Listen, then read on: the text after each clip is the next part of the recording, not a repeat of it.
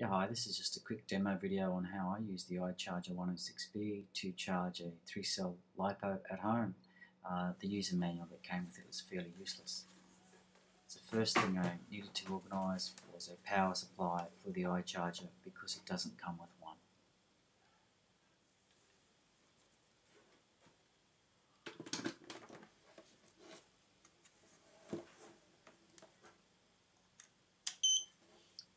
Once you've attached the power supply to the iCharger, you go to select the type of battery you want to charge.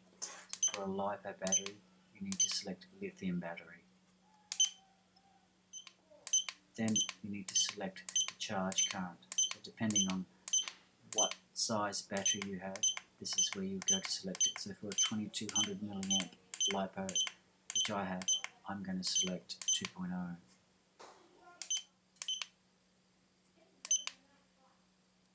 These are some of the different types of chargers the iCharger will allow you to do. I think most people would just need it to do a balanced charge. That's all I need it for, just a balanced charge of my LiPo. It comes with these alligator clips which do not really connect to any of my batteries.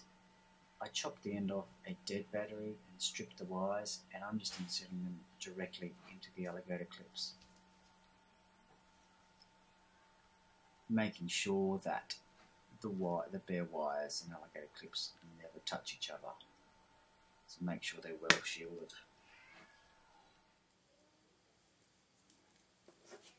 So now I can plug in the battery that I want to charge directly into the iCharger.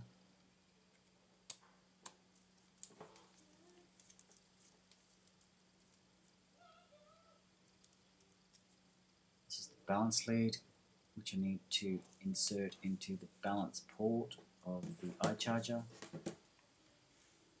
I need to insert it into the 3-cell. There's only one way it can go. So once that's all connected, you're ready to go. To start it, you need to hold down the start enter button for a few seconds.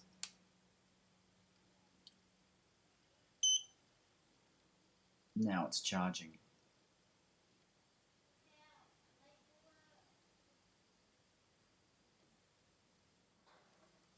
You can check to see how each individual cell is being charged and balanced while it's charging.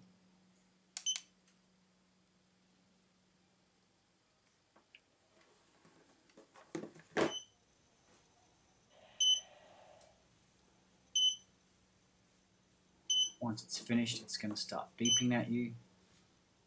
It'll say on the screen that it's done.